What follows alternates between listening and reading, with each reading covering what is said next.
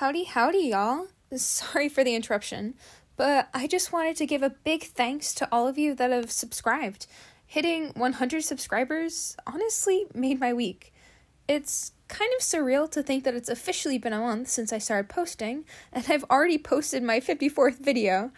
But, I just wanted to give a big thank you to everyone that has stuck around, or will stick around, because it honestly means a lot to me to get to share my love of fanfic with all of y'all.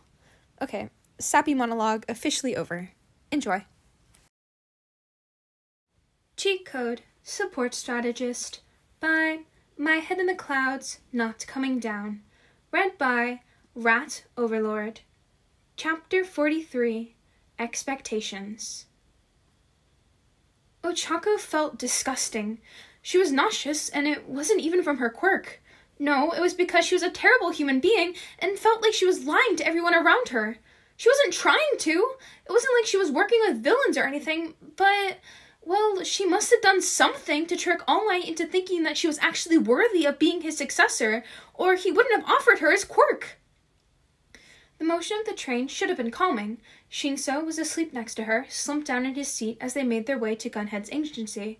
But Ochako just couldn't stop thinking that he would have been a much better holder of One For All than she would. Anyone in the class would have been a better choice because at least they were actually heroic. She had decided to become a hero simply to make money, for God's sake. Her reasons for becoming a hero were inherently selfish, and for some reason she'd been an idiot and thought that she'd be able to get away with it. All Might, however, deserved a successor who was actually heroic, and not just some poor girl who wanted to be rich. As flattered as she was by the offer, Ochako knew that she didn't deserve to be the symbol of peace. And that was the crux of why she felt so terrible right now. All Might hadn't been trying to pressure her, she knew that, but he was the #1 hero. She'd looked up to him her entire life, and here he was, giving her the opportunity of a lifetime, an offer that anyone and their dog would be ecstatic about getting. An offer that she would have been ecstatic about getting if she could just stop feeling like such an imposter. Receiving One For All was a once-in-a-lifetime opportunity, and anyone would count themselves lucky to get offered a quirk with unimaginable power, especially from, objectively, the best hero to ever live. How was she supposed to just turn her nose up at that? She didn't want to look ungrateful or presumptuous, like she didn't need All Might's power. And he was the #1 hero, so she couldn't just tell him he'd made a mistake in choosing her because he was the symbol of peace and she was just a first-year hero student with no idea what she was doing. All Might didn't make mistakes, and even if he did, she hadn't earned the right to call him out on them. All Might have phrased that as a question, but at the same time, it felt like an offer that she just couldn't refuse. Ochako hadn't known how to say no, so she hadn't. She vaguely remembered stuttering out an appropriately polite response, but everything had been happening too fast, and the only thing she could do was fall back on being polite to try and hide the way that she was panicking inside. One thing led to another, and before she was really able to process what was happening, All Might had given her a piece of his hair to eat, which was, oddly enough, one of the least weird parts of the entire experience. And then it was done. She had All Might's quirk. Ochako had spent every day just trying to keep her head above water. She had felt the unfamiliar power welling up in her a few times so far, but she'd shoved it down in panic every time. She didn't deserve One For All. She shouldn't have ever accepted it, but she just hadn't known what else to do, and now it was too late to take it back. Last night, she'd woken up in the middle of a panic attack and had half-drafted an email to All Might trying to convince him to take the quirk back before she'd realized that she didn't even know if that was possible, and even if it was, she probably shouldn't be talking about One For All over email. She just didn't know what to do. So, instead, Ochako did the one thing that she could do and tried to ignore the whole thing. She left on her planned internship and tried to put the whole symbol of peace thing out of her mind, thinking that maybe if she put it off for long enough, it would stop feeling like she was a liar and a fake. It hadn't worked yet, but hey, All Might had chosen her because she refused to give up, so there was always hope for tomorrow, right? The train started slowing down and Ochako shook Shinso awake.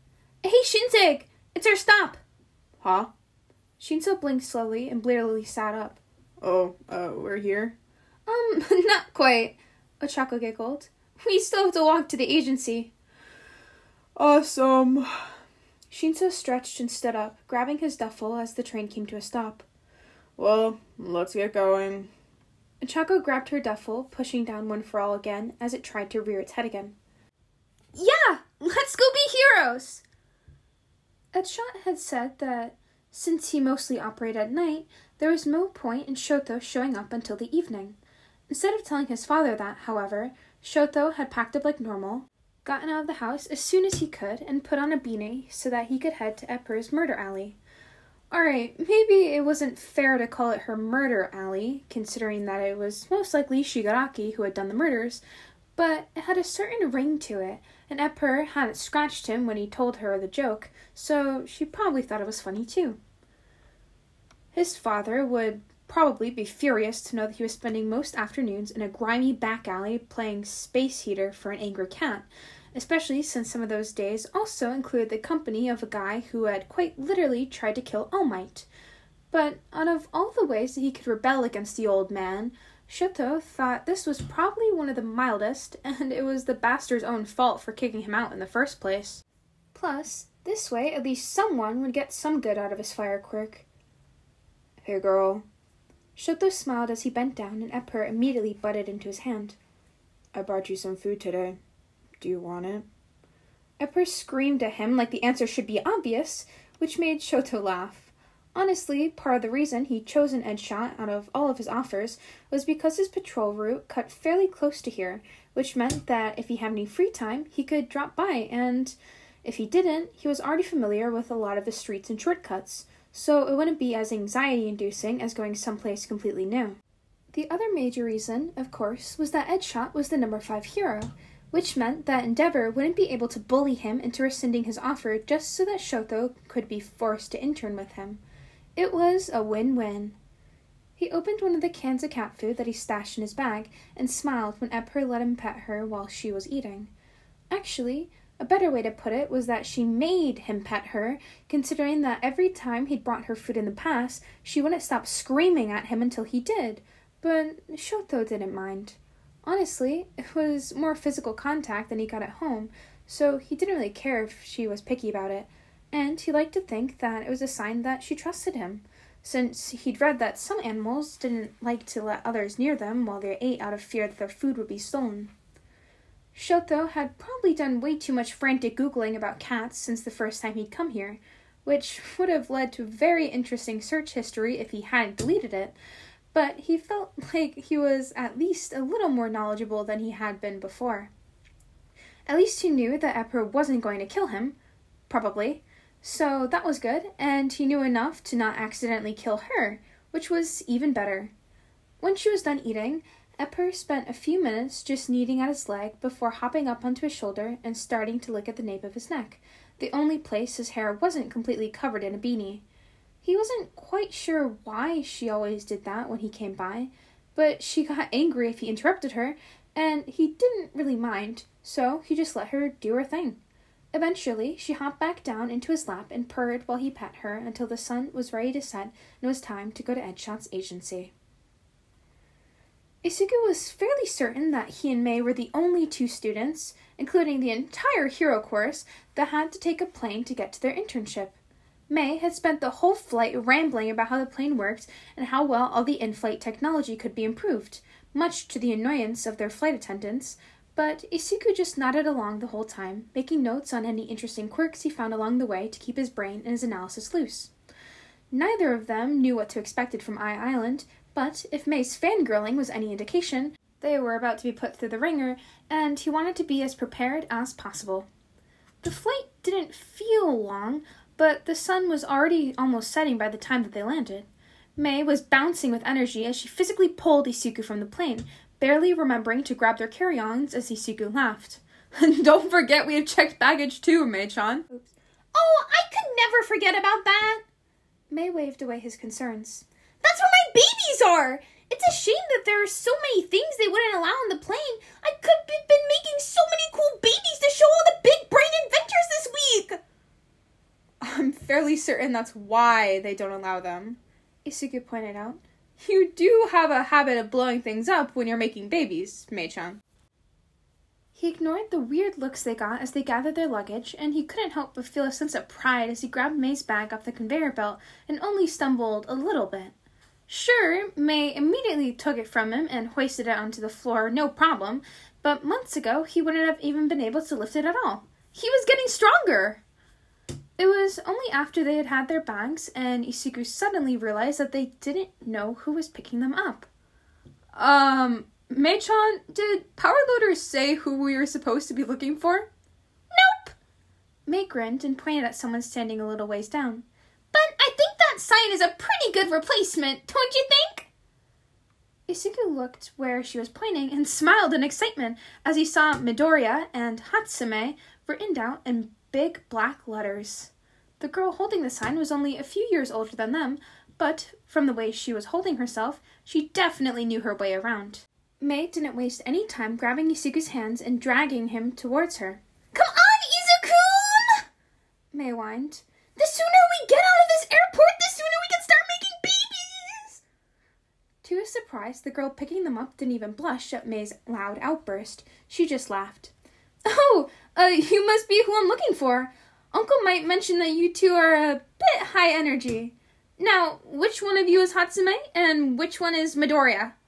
I'm Midoriya, and this is Hatsume, Isuku introduced, keeping a tight hold on Mei's hand to keep her from leaping at their ride, which was a distinct possibility considering how her eyes were zooming in on every piece of potential tech that the girl was wearing, from her glasses to her earrings.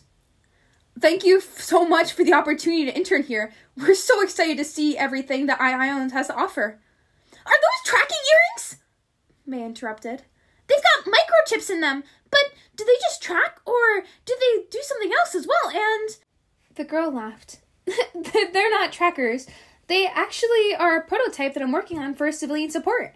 I'm hoping to have them be an early warning sign for panic attacks. If I can tweak them just right, and maybe even help counteract them, but maybe you'll be able to help with that?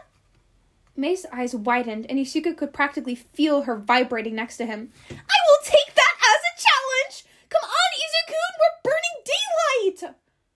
You work in a lab, Mei. You don't need natural light. Isuku shook his head as Mei pulled them along, their ride following close behind them. And besides, you don't even know where the car is. We didn't even ask our ride her name. Oh, I'm sorry. I guess I forgot to introduce myself. The girl smiled kindly and skipped ahead so that she could stop in front of them, holding her hand out for a handshake. I'm Melissa Shields. Welcome to Island. As always, if you enjoyed, feel free to leave a like or comment down below. I always love hearing from you guys. And make sure to subscribe so you can stay up to date with whenever I post. And to remember to hydrate, not dehydrate, and to love yourself. Now, on to my bloopers. I'm fairly certain that's why they don't allow them, Isuku pointed out. You do have a habit of blowing things up when you're making babies, Mei-chan. Sorry, Mei's an unintentional terrorist. If she could just stop feeling like such an imposter. Sus? Sorry.